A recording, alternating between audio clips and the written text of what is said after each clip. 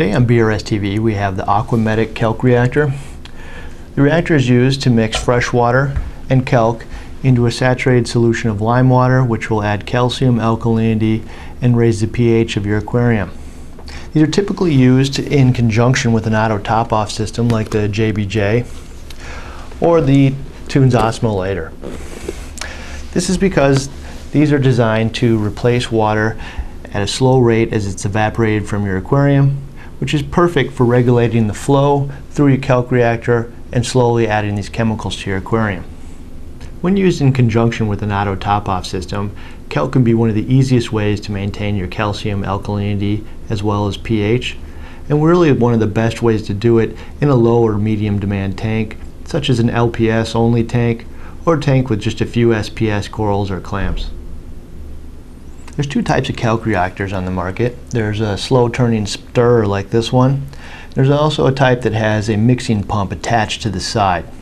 The mixing pump will turn on intermittently via a timer to vigorously mix the kalk and water and create a slurry.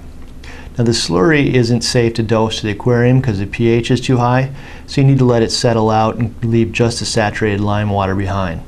For this reason, you have to have a secondary timer to turn off the feed pump for an hour or so after each mixing. At bulk resupply, we always recommend the stirrer style of kalk reactor. It's because it's safer, easier to use, and doesn't require all the timers.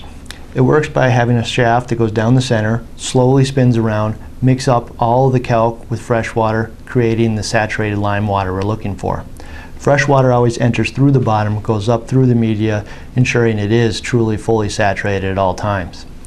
The benefit of this is it spins so slowly that it can keep it fully saturated at the bottom, but it never creates that dangerous slurry up the top like the pump-driven ones do. This means you can keep it on all the time, forget about the timers, and not have to worry about dangerous pH levels in your aquarium. You'll notice that Aquamedic makes recommendations on the size of reactor needed based on the size of your tank.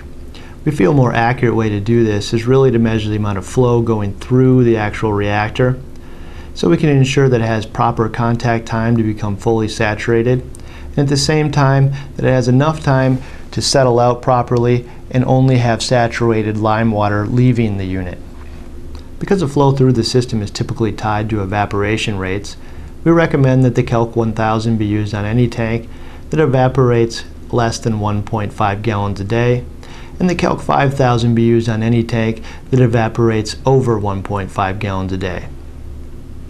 If you enjoyed this video and would like to be notified when we make new additions to BRS TV, you can subscribe to our YouTube channel or follow us on Twitter and Facebook. For YouTube, double-click on the video itself, which will open up a new window with our YouTube homepage. Locate and click on the subscribe button. You can find our Twitter and Facebook pages in the lower left-hand corner of our site.